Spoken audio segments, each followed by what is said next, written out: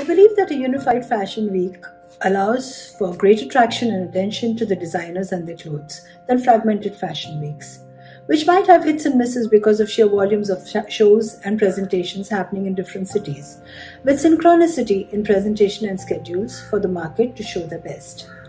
This would also have a direct impact on production and fashion cycles, forcing consumers to understand seasonality, conscious consumerism, and sustainability, which is the need of the hour, and will continue to be so for a very long time.